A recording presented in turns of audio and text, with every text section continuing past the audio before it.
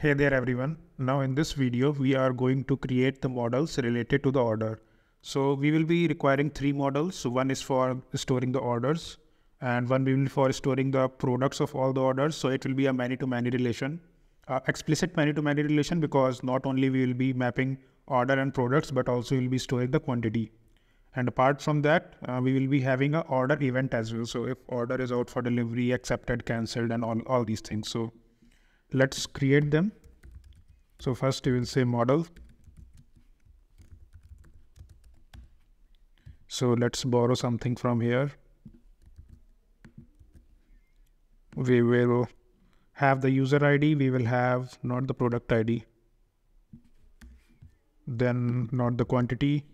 Apart from that, we will be having the net amount. It will be of type decimal, and it will be orders. What else do we need in order? We will be needing the address as well. So address will be of type string. So we will be computing the complete address from this address model. So the comma separated address which we have seen on the cards. So we will be computing that and storing it as a string in this order. And apart from that, I don't think so we need anything else. So let's create the reverse relation as well. So in the user, we will be having orders. So it's done. Now we will need another model, which will be order product. And again, we will be copying the same thing.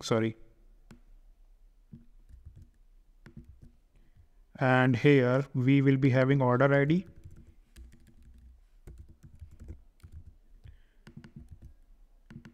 Because this product will be linked to any order. And it will be of type order.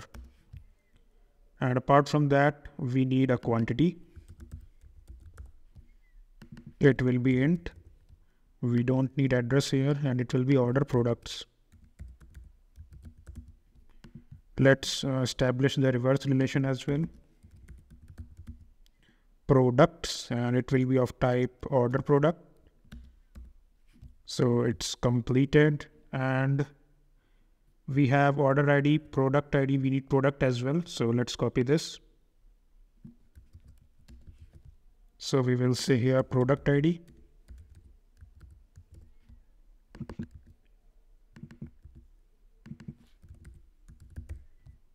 It will be of type product.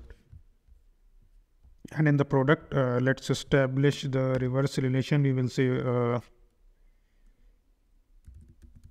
so it will determine in which order this product belongs. So and let's say order product. It will be of type array. So it's completed. Now we need one more table, which is order events. So it will be order event. Let's again copy this. Store it here. We need order. We don't need product, and we don't need quantity as well. And we will say order events. And inside the order, let's establish the reverse relation as well. So it will be events, and we will say order event. And we need one more thing. So event, obviously.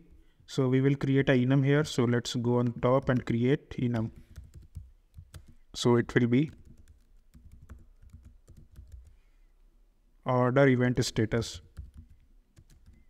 So we will first, the order will be like pending.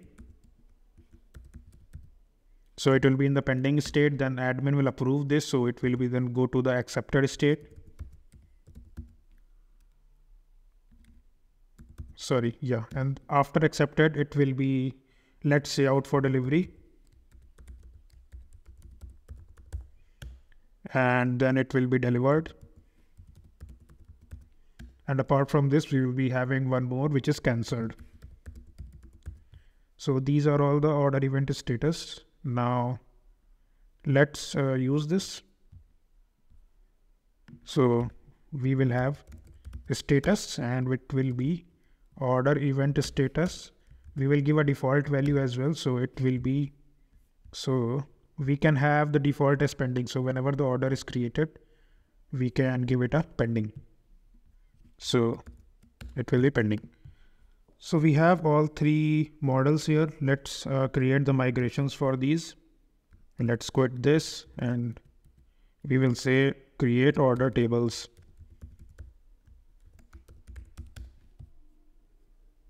Let's wait and see if it succeeds or not. Okay, so it succeeded. So we have all the three tables in place.